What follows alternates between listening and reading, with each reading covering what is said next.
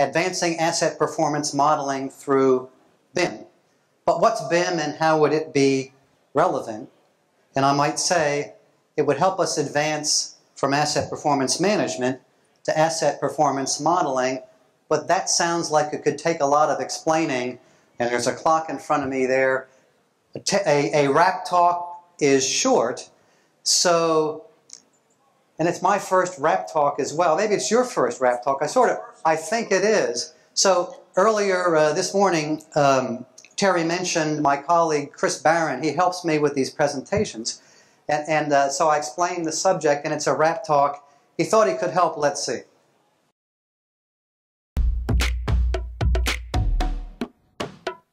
Yo, Terry, what's up? Down in IMC, I'm telling them that it's BIM, the technology. I mean B to the I and it's I to the M. A rap talking asset management through BIM.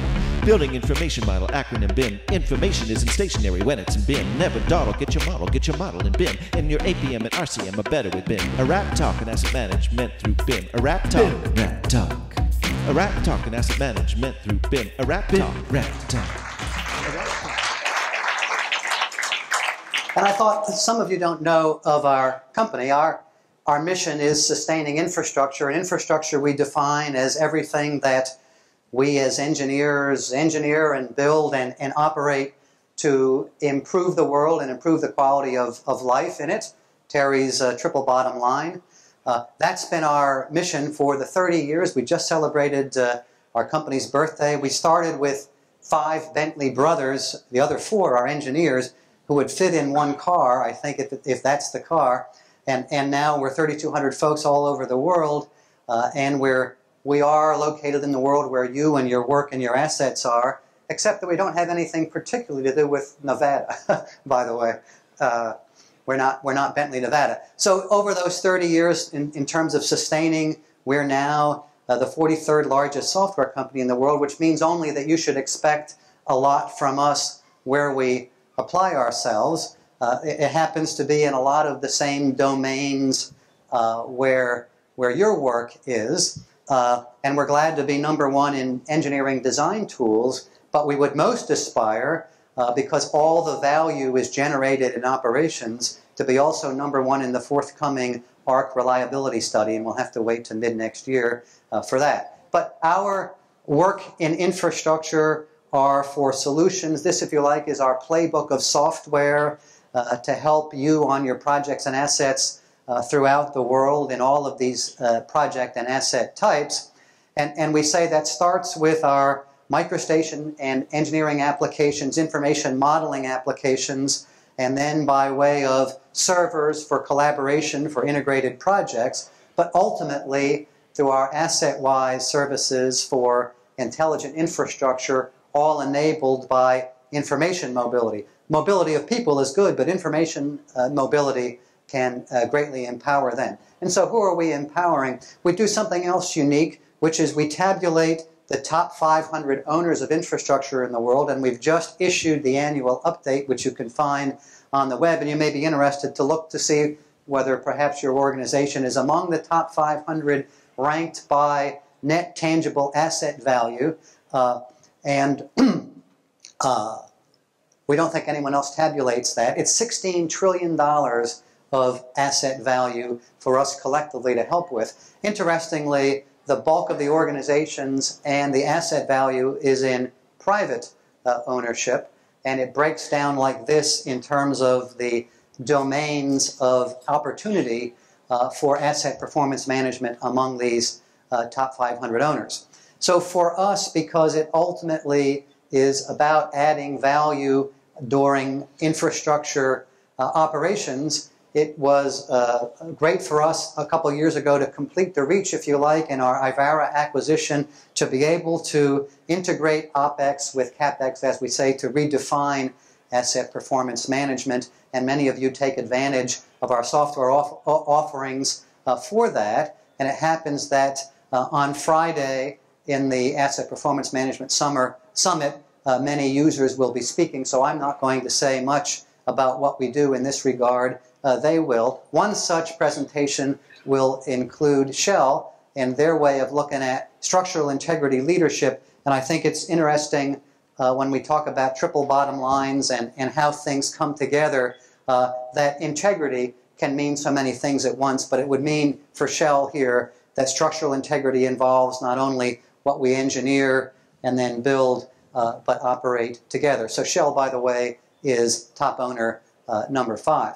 So it happens we had an infrastructure asset performance summit last month, a month ago in London at our Year in Infrastructure conference, and Terry moderated that. I think it went very well. There is a report out, the IAP Summit report, that's now available for you here on Friday. I suggest it would be worth your while to have a look at that. So we have a Be-inspired competition each year with hundreds of nominated projects in the world. The jurors chose this Severn Trent Water project as the winner in asset performance innovation, and there they do 88,000 street works a year. In the UK, you have to electronically report that to in their case, the 7 highway authorities they work with, and software helps them do that at the same time as keeping their mobile crews in the loop. And for top firm number 44 is Network Rail, and this award was just given. It's the prestigious Institution of Engineering and Technology Award in the UK to Network Rail. There's my colleague Andy Smith, our Rail Solutions Executive. This award for the Orbis Lads project, all about improving Network Rail's maintenance decisions to save £750 million for UK constituents. So here's the way Network Rail saw the challenge was to improve maintenance decisions so the right work got done at the right time.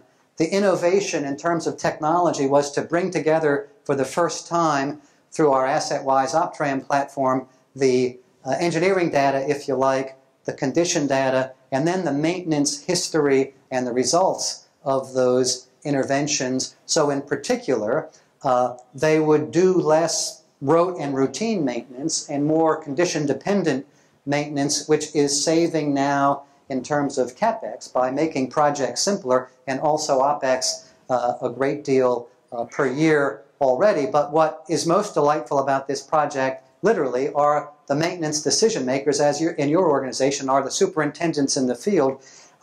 They now have tablet devices. This is not new software. The result is new because now it's their data. It's supporting their decisions when they're in the field making these decisions. And I suggest that's an insight for us to take away. Well, what then is BIM?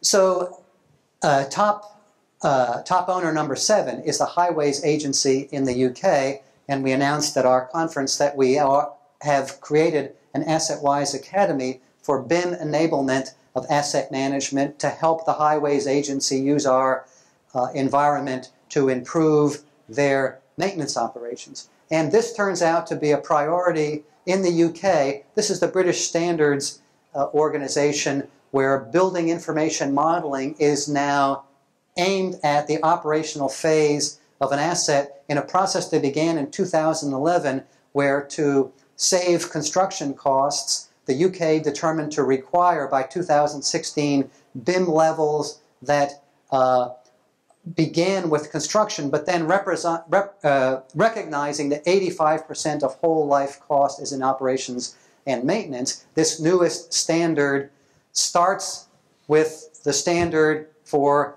design collaboration, then construction, but now by way of ISO 55000 to operations. So that suggests to us a generous definition of BIM as we look at it at Bentley as follows. So we say BIM can stand for better performing assets at the same time as better performing projects, and IM for better performing assets would have to do with greater depth of information mobility, levels of abstraction in what information means. At the same time, greater breadth of information mobility across this span of advancements. So it would start on these axes with design and visualization, then through construction and simulation, and ultimately for operations. And our excitement at Bentley Systems is that the advances are cumulative and reinforcing, ultimately to improve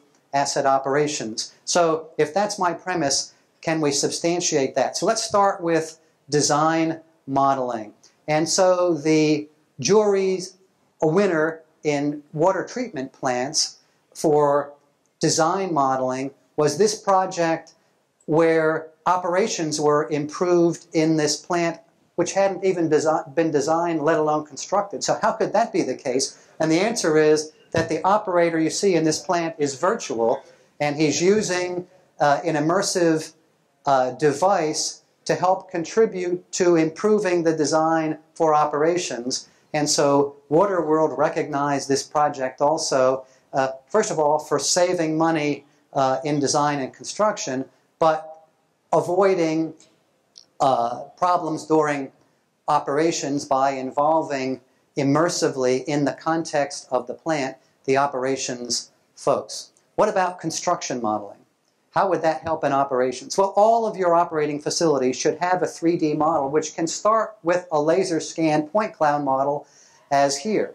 And for an operations task such as replacing this failing pressure vessel with a new one, you would use your as-operated 3D model, for instance, in this case, to simulate the steps involved in removing the vessel safely, and then would consider, for instance, this newly designed. So here's the design model of the new safe vessel, but simulate how it comes to the site, and in this case, the interferences found there in yellow during transport.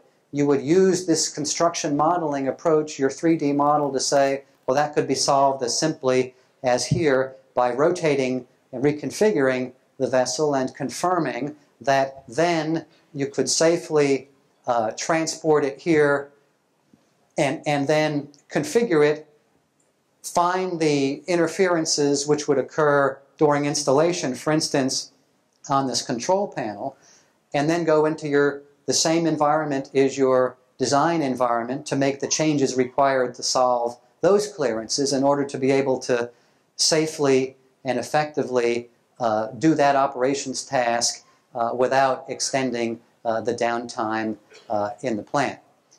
Now, reality modeling would take that even further into the operations life cycle. So here we announced last month that we and Siemens have joined forces so that, for instance, to take again, this is an as-operated model in an auto plant, and you could now, for instance, embed the laser scanners in your plant so that there is always an as-operated model of this sort.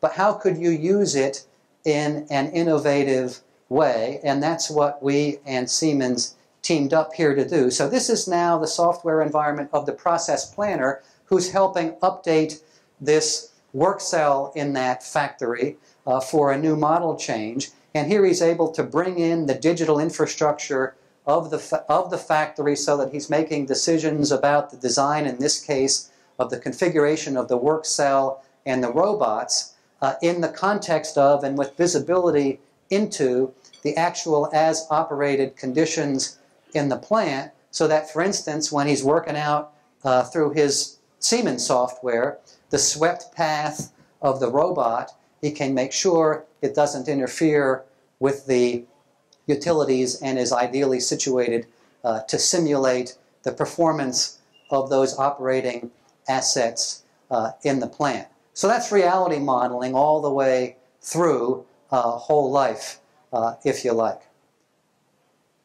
And then analytical modeling. So in this case, United Utilities uses our hydraulics and hydrology model of their water network, and here to instrument it, they worked out that they would need 12 loggers.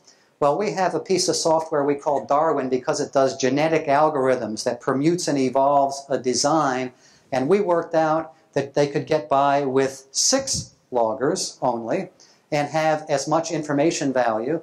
The information value here, in this case, came about when they opened hydrants in succession and read the loggers to then say what and using now this genetic algorithm to say, we know what the design model is. Let's evolve that design model so that we produce readings at the loggers consistent with what we're actually observing when we open those hydrants, which will be a different model than was the basis of our design. It's different because there's breakage, there's corrosion, and there's leakage. So the result was to identify in red where there probably are leaks. They then used the sounding devices that water professionals do to find the actual leaks in close coincidence to that, and worked out that if they had only used the devices and not the genetic algorithm model, they would have taken 4 times as long to find those leaks. So the model contributing throughout operations. So where do we want to go with asset performance modeling? Well, the answer would be that in the field, the engineer would want to know the spatial context, where there are alarms, where there might be failures, and then be able to drill in to what we call I models, the actual engineering models in 3D and 2D and with the associated data, and find in this case where there is an incipient failure, and look in particular in an inspection mode at the failure modes and history pertaining to that component, and be able to make decisions in the field about safety and asset performance. So here's Chris Barron. And he's not off the hook yet, because it turns out that Chris put himself through architecture school by working on one of your maintenance tech teams. He really did. He was reading gauges and bringing fans in when things were too hot. So Chris said, here's how asset performance modeling could have helped me do a better job for you. So he's in the plant, and you might say that Chris and his device here, in effect, are a cursor into the virtual model which exists corresponding to this physical plant. So he could say, well, inquire on his device happens to look like a tablet. It won't look like a tablet for long. You won't be able to recognize a computer. But he could say, well, what's near me if I'm doing inspections? And it might be this electrical panel, but he'd have access to all of the information mobility modeled related to that electrical panel, including the work orders and the schematics.